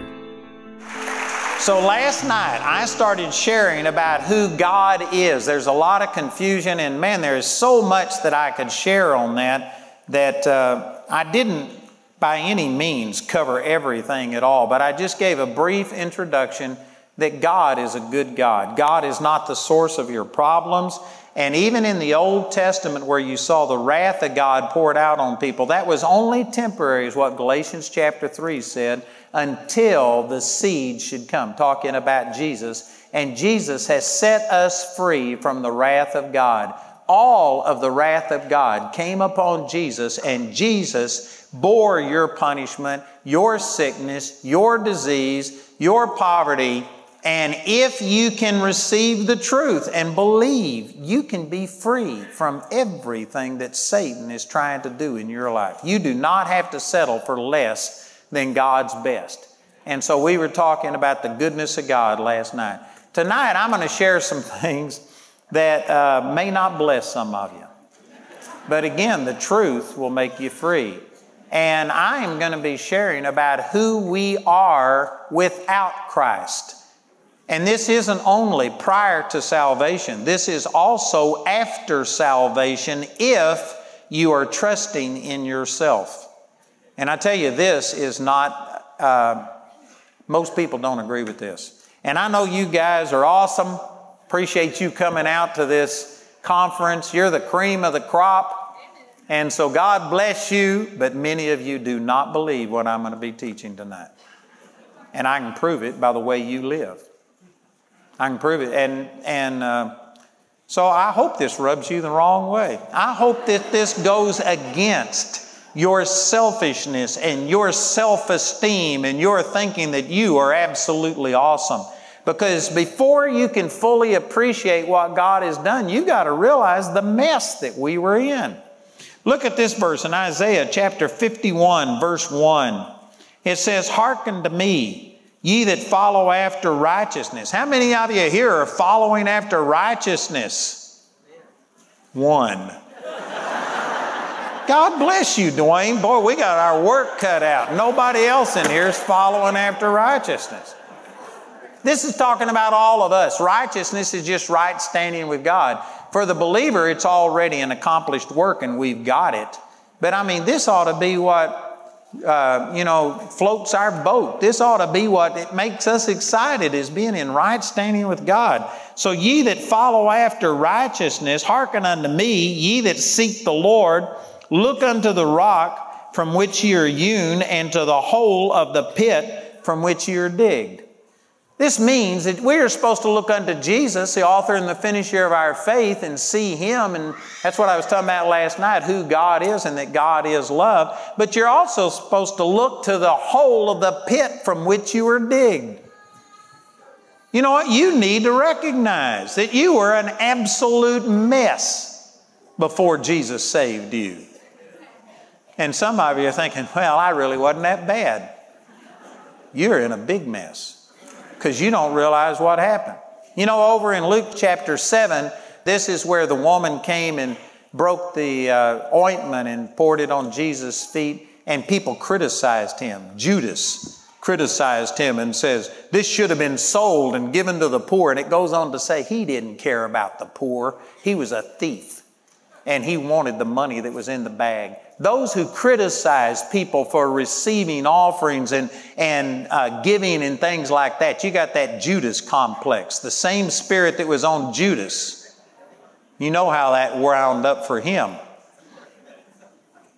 But Jesus said, those that have been forgiven little will love little. Those who have been forgiven much will love much. And did you know, in the eyes of the world, I lived a holier life than most people. You've heard me say this before, but I've never said a word of profanity, never taken a drink of liquor, never smoked a cigarette. I've never even tasted coffee. And some people think, coffee? Well, the Bible says you can drink any deadly thing and it shall not harm you. So you got a scripture to stand on for drinking coffee. I'm just saying that I lived a super holy life, but who wants to be the best sinner that ever went to hell? But did you know what? I think I have a greater revelation of God's forgiveness for me than a lot of people do. Not everybody, but a lot of people. And one of the ways that I got that is I was born again when I was 8 years old, but when I was 18, I was in a prayer meeting and I was very self-righteous, thinking I was better than everybody else, and I was concerned about what everybody was going to think about me. And I don't understand exactly how this happened, why it happened, but God showed up in that prayer meeting about 10 o'clock on a Saturday night. And God showed up, and I saw the glory of God, and I saw His holiness, and I saw the righteousness of God.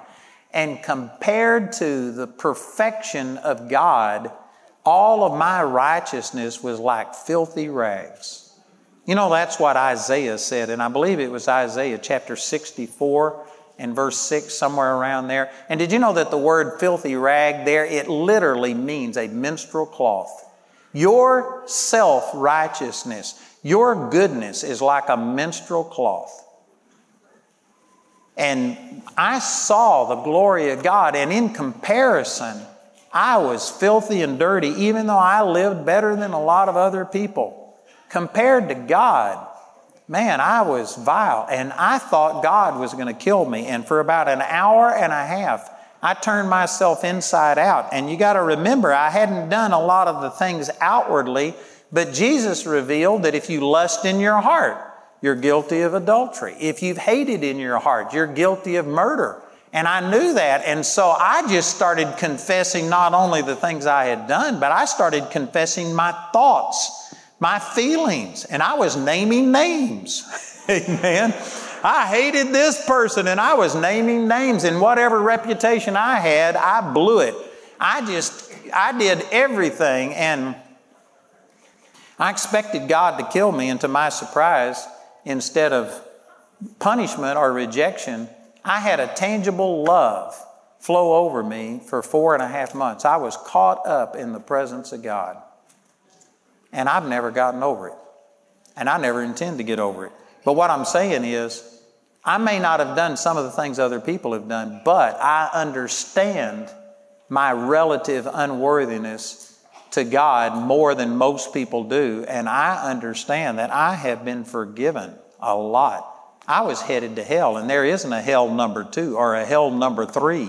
I was going to hell, and I knew it. And because of that, that's what jump-started my relationship with God. And I really believe that that's one of the things that has kept me from ever being depressed, discouraged. And I get people that criticize me. I'm not saying that you're bad if you've been depressed, but I'm just saying that I saw God's love for me and His forgiveness, and I knew it had nothing to do with me. It wasn't my goodness. I didn't earn anything from God. I deserved to go to hell. And I saw that, and because of it, I just can't be depressed. I can't be discouraged. There's nothing that could happen to me that even remotely compares to the love and the forgiveness that God has given me. And because I'm focused on that, it just keeps me from going through the valleys and all of these things that so many preach that you have to do. And I'm saying this in love, but if you are up and down like a yo-yo and you're happy one minute and then depressed, it's because you don't really understand what God has done for you. Matter of fact, it says over in 2 Peter, he that does these things has forgotten that he was purged from his old sins. And I tell you, there's a lot of Christians that do not understand what we've been forgiven of. So what I want to do tonight is to show you the mess that you were in before Jesus came into your life. We're going to look to the pit that you came out of, and it's worse than what you realize. And if you're one of those that think, well, I wasn't so bad, all I needed was just a little bit of help, my life was pretty good and Jesus was just the icing on the cake, I wonder if you truly got born again. You can't get born again without recognizing that you are a sinner and that you need help. The Word of God is what God has to say about us. Our society today says people are basically good. The Bible says people are basically bad. You at your core, before you were born again, were absolutely a child of the devil and by nature a child of the devil. I'm going to give you some scriptures that show you that. You were headed to hell. You were going to split hell wide open if Jesus hadn't have come and forgiven you. Here in Genesis chapter 6 and in verse 5, it says, and God saw the wickedness of man was great in the earth, and that every imagination, notice every imagination of the thoughts of his heart was only evil continually. This was 1,656 years after the fall of Adam. In 1,600 years, the human race had gotten to where every thought of their heart was only evil continually. There's probably some people right here that think, well, that's not the way it is with me. And you know what? If you're born again and if God's been renewing you, well, then that's possible. But apart from God's influence in your life, you just don't realize how perfect God created us to be. We watch murder and adultery and lying and stealing. And I don't know what shows you have over here, and I don't really watch that much television in the U.S., but I've heard that they have programs about the survivor. And people, every one of them, they get into anger and hate and they yell at each other and they show these things about people dating, and every time there's anger, and we use that stuff for entertainment. That's evil. God did not endorse any of that stuff, and we have just adopted evil that we don't even realize how bad it is. But God created us to live a lot bigger, a lot better than what most of us are. And whether you realize it or not, many of the thoughts of our heart are evil. And look at the next verse. It says in verse 6, and it repented the Lord that he had made man on the earth, and it grieved him at his heart. I have never read that verse that I don't say, Father, forgive us. I'm so sorry. God created us to be a pleasure unto him. Revelation chapter 4, verse 11, for his pleasure we are and were created. That means the original purpose, and still God's purpose is so that he could love you and get pleasure out of you. God loves you the way that a parent loves a child, and he wants to see you prosper and be in health. That's what it says in 3 John chapter 1, verse 2. Beloved, I wish above all things that you prosper and be in health, even as your soul prospers. It grieves the Lord when he sees you sick. It grieves the Lord when he sees you poor. It grieves God when he sees you depressed and discouraged and all of this stuff. And I guarantee you, this is a terrible scripture that God was so grieved with the way that his creation turned out, it repented him that he even made man on the earth. But his great love for us, he sent his son. But you've got to recognize that, man, God didn't look at you and think, oh, you are so awesome, I can't live without you. That's not the way it was. In Ezekiel chapter 16, The Lord talks about how it was when He chose Israel. He says it wasn't because you were the most beautiful. It wasn't because you were the brightest. He compared it to walking by and seeing a baby that had been born, wallowing in its own blood with its navel uncut, wallowing in the filth, in the dirt, and it was caked up. And He says, that's the way I found you, and I took you, and I cleaned you up, and I did all of these things for you. God didn't choose us because we were so awesome. God chose us because He is awesome. God is love. You are not lovely. And again, somebody, I resent that. You resemble that. I'm talking about you without God. I'm talking about who you are in just yourself. We are all fallen from what God intended us to be. And God didn't choose us because we are lovely, but because He is love. In Jeremiah chapter 17, verse 9, the heart is evil above all things and desperately wicked. Who can know it? That's what the Bible says about us. On our own, our heart is evil. It's wicked. This isn't talking about just the rapist and the murderers. This is talking about every single person. Because of fear, it says in Psalms chapter 36, verse 1, the transgression of the wicked says that there is no fear of God before His eyes. The way people are living says that they don't honor God. They don't respect God. And in Proverbs chapter 16, verse 6, it says, by mercy and truth is iniquity purged, and by the fear of God men depart from evil. The fear of God can cause a diminishing or a controlling of some of these things. We may not act it out, but I can guarantee you, left to yourself, your heart before Christ is evil and desperately wicked. And that is descriptive of every person that has lived upon this planet. There are some people that think, oh no, people are basically good, and if we just gave them enough money, and if we were to take them out of a poverty situation, everybody will be nice to each other. That's not true. I'm going to share some things with you tonight that you've never heard a sermon on before. I can guarantee it. And I'll show you what your heart is capable of. Look at this over in Ephesians chapter 2. This is the Apostle Paul speaking. And in Ephesians chapter 2, he says in verse 1, and you hath He quickened who were dead in trespasses and sins. You were dead in trespasses and sins. You weren't on life support. You weren't just sick. You were dead. Dead.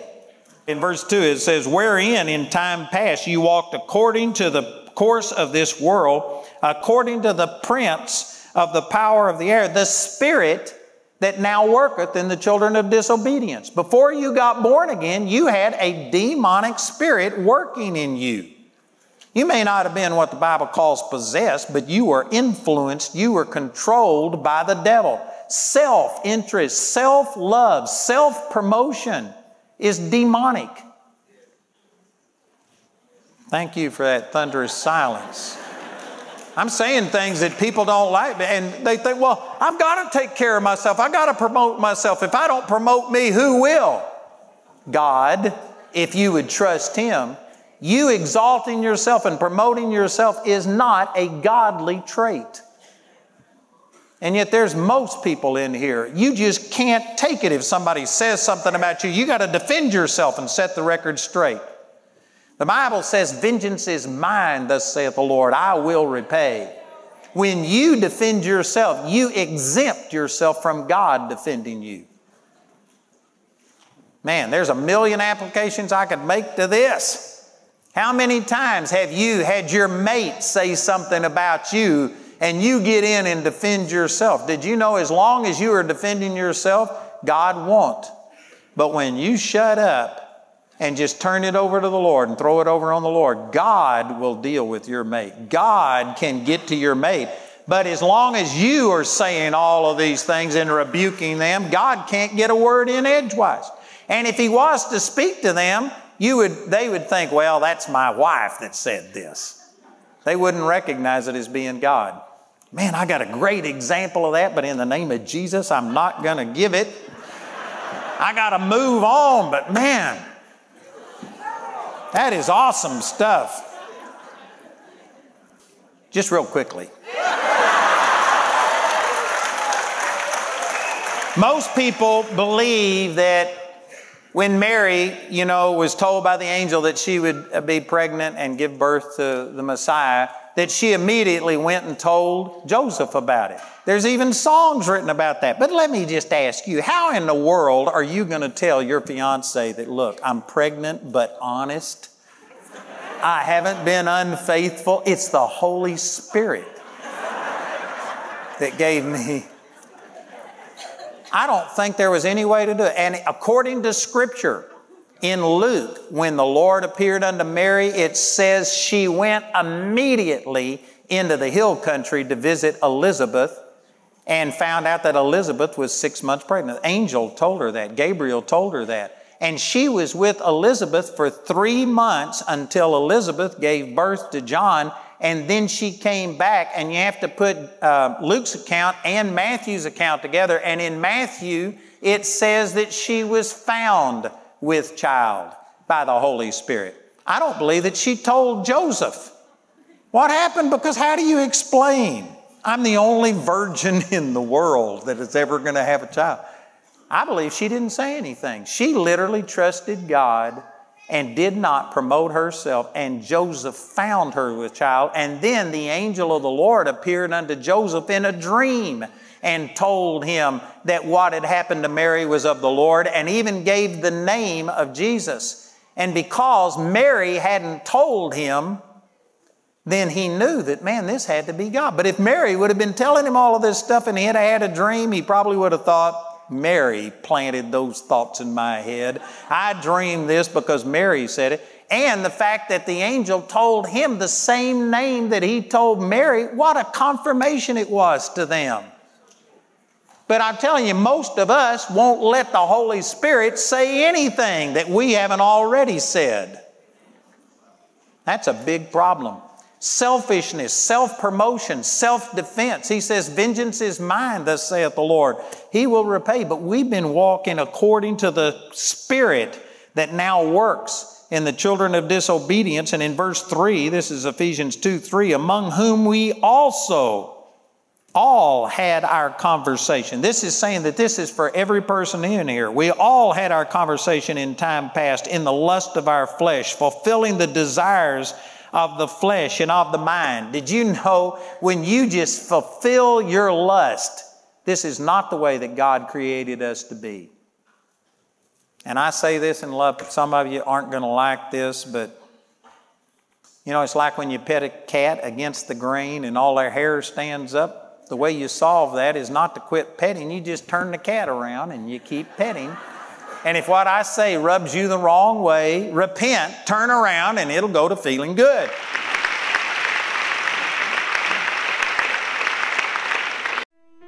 Welcome to a special edition of Gospel Truth with AndrewWommack, a teaching ministry that focuses on God's unconditional love and grace. Today, Andrew continues his teaching on who God is and who we are. Recorded live from the 2019 Grace and Faith Conference in Telford, England. You need to recognize that you were an absolute mess before Jesus saved you. Apart from God's influence in your life, you just don't realize how perfect God created us to be. And now, here's Andrew. I say this in love. Some of you aren't going to like this, but it's like when you pet a cat against the grain and all their hair stands up. The way you solve that is not to quit petting. You just turn the cat around and you keep petting.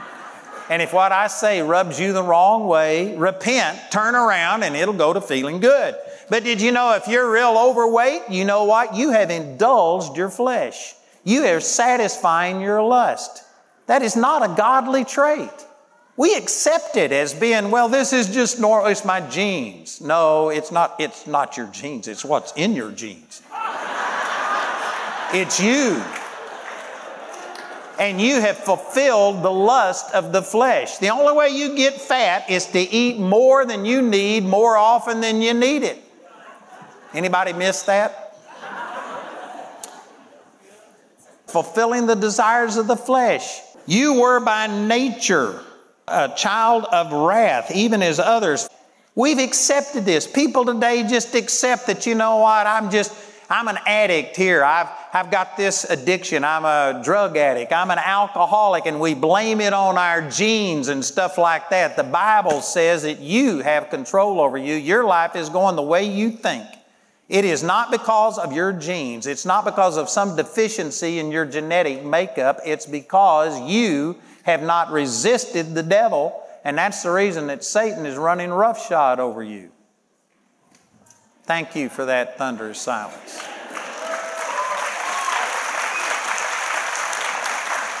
And people don't like what I'm saying because you're saying there's something wrong with me. That's exactly what I'm saying, amen.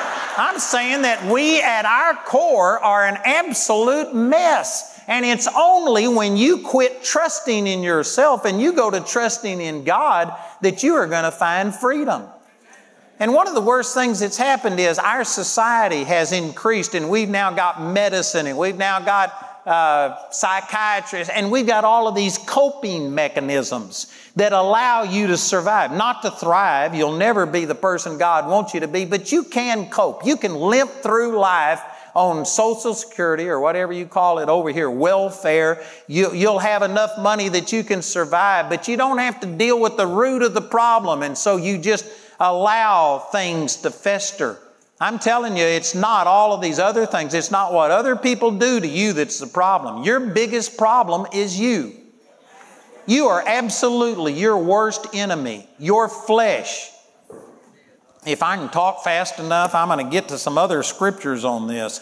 In Psalms chapter 51, verse 5, David said, "In sin did my mother conceive me." This isn't saying that he was conceived in an adulterous relationship, but it says that all of us, just like Ephesians chapter 2, you were by nature a child of wrath. Every person was born a sinner. If I had time, I could turn to Romans chapter 5, verses 15 on through the end of the chapter, and 5 different times it says you became a sinner through what Adam did, not through what you do. Your sins did not make you a sinner. Your sins did not cause you to need salvation. You were born a sinner, and it was that sin nature that made you sin. Boy, most people don't understand that. And so, if you've lived a relatively holy life, well, then you feel better about yourself. But if you have really messed up big time, some people just can't cope with that. It's because you think that your sins are what caused you to be separated from God. No, it was your sin nature. Again, I wish I had time to do that, but Romans chapter 5, go study it out, verses 15 through the end of the chapter, and 5 different times, by one man's offense, many were made sinners. You were made a sinner through what Adam did. You were born a sinner, and the reason you sin is because that is your nature to sin prior to getting born again. It was your nature. You know, I'm always amazed that I go over to these people's house and they have a dog. And there was this one friend of mine that every time their little dog, every time I came over, it'd get so excited it'd just wet all over the floor. And they'd, "Oh, I'm so sorry." And they'd just apologize. And this other friend I was over, their dog would stick their nose in places that nobody's nose should be going. And they'd say, "Oh, I'm sorry." And they'd spank it, you know, and tell, "Quit doing that." And I always respond and say, "It's the dog in them." Did you know you can paint their toenails, you can shampoo them, you can put a bow in their hair, but they're a dog. They are not a child. And you can teach it to go to a certain place and use the bathroom over there. But you know what? If it's a dog, and if you left it alone, and if you didn't punish it and restrict it, it will act like a dog because that's its nature. I know some of you are really offended because your dog is a member of the family. I'm telling you, your dog is a dog. It's a dog. It's not a person. It's a dog. And its nature is a dog nature. And you can paint you up, and you can paint your toenails and fingernails, and you can get your hair done, and you can put on makeup and do whatever you want to. But you know what? Without Christ, you are a sinner by nature, and left to yourself, you will sin.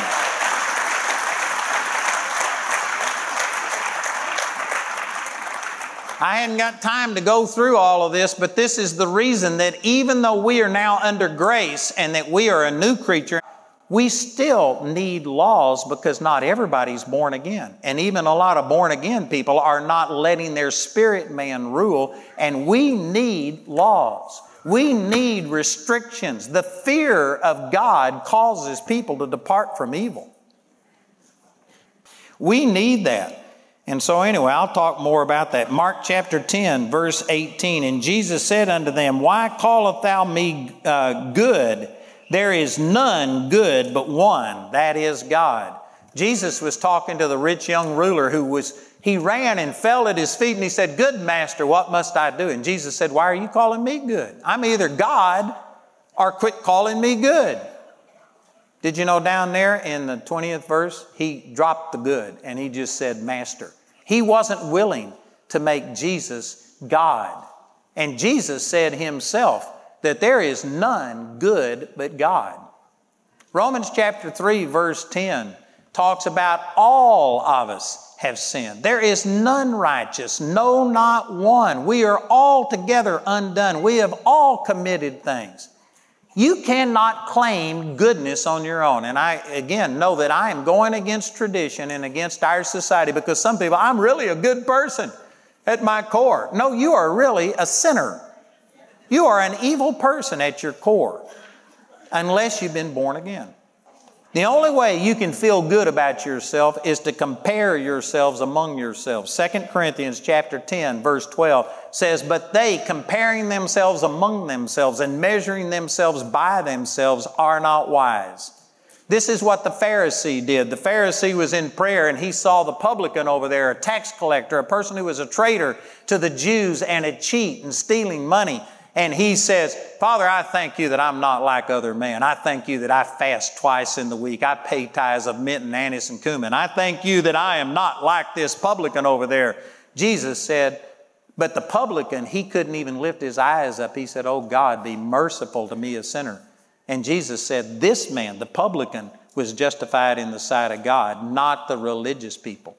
Did you know the only people that Jesus ever rebuked were the scribes and the Pharisees and the hypocrites? You can read it in Matthew chapter 23. He says, You whited sepulchres, you're full of dead men's bones. You look good on the outside, but inside you're full of corruption.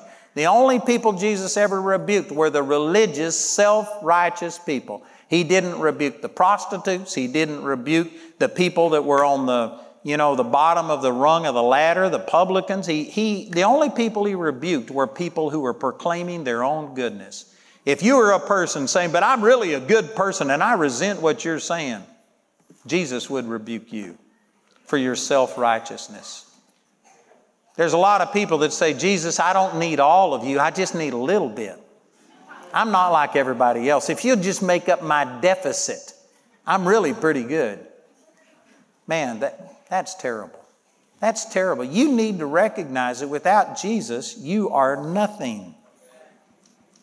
And so many other things. I'm going to skip through some of these real quickly. Let's turn over to 1 Corinthians 4:7. For who maketh thee to differ from another? And what hast thou that thou didst not receive? Now if thou didst receive it, why dost thou glory as if thou hadst not received it? You know, here's one of the benefits of understanding the hole of the pit that you came out of and that you were by nature a sinner. Is because when you understand that any good thing that is in you came from God, it is not you, it is not your nature, then it'll be like this scripture says, any good thing in you, you received it from God. It came through your relationship with God. And if you received it, then why would you boast as if it was something you did?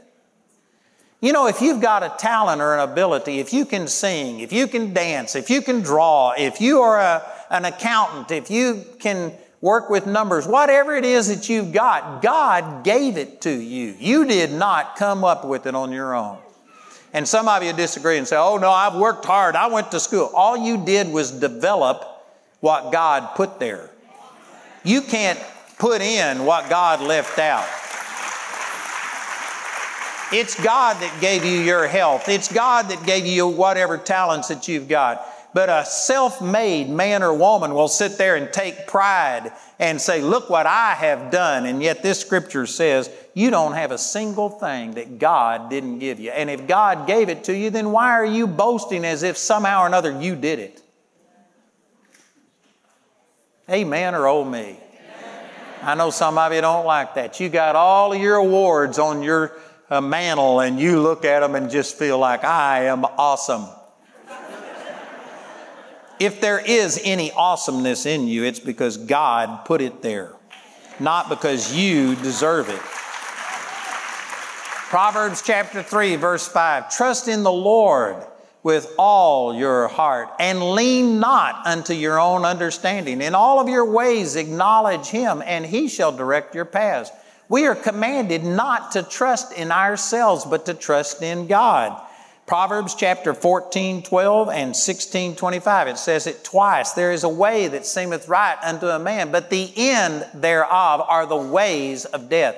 Notice it says the end, there's only one end, singular, are the ways of death. There's many different paths, but they all end up in one place, and that's death. If you are trusting in yourself, if you think you are absolutely awesome, if you think that God, no wonder you chose me. What a great choice. Yeah, I can see the wisdom of why you chose me. I am absolutely awesome. That's going to end in death. And I'm telling you, brothers and sisters, this is the reason so many people are failing, is because they are trusting in themselves and thinking, God, I don't need you.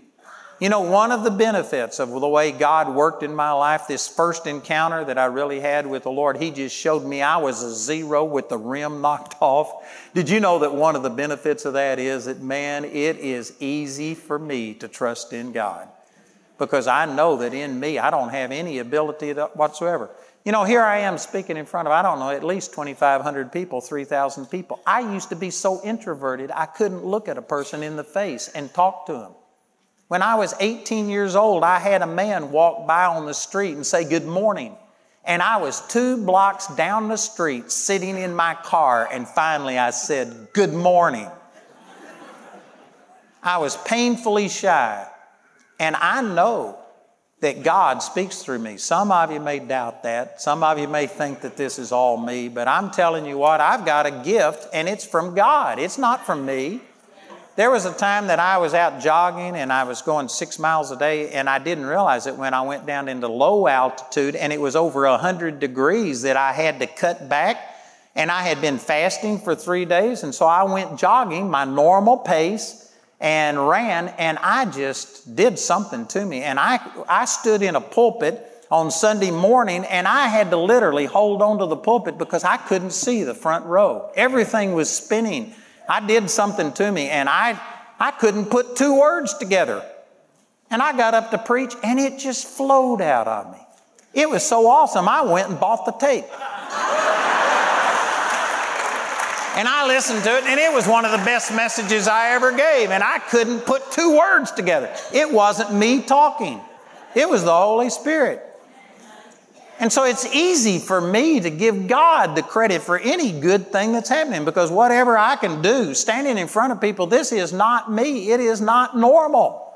It's a healthy place to be. And then when the devil comes to you and says, you didn't do very good, you sorry thing, instead of me trying to justify myself, I can just agree with him. Well, I never was any good in the first place, amen.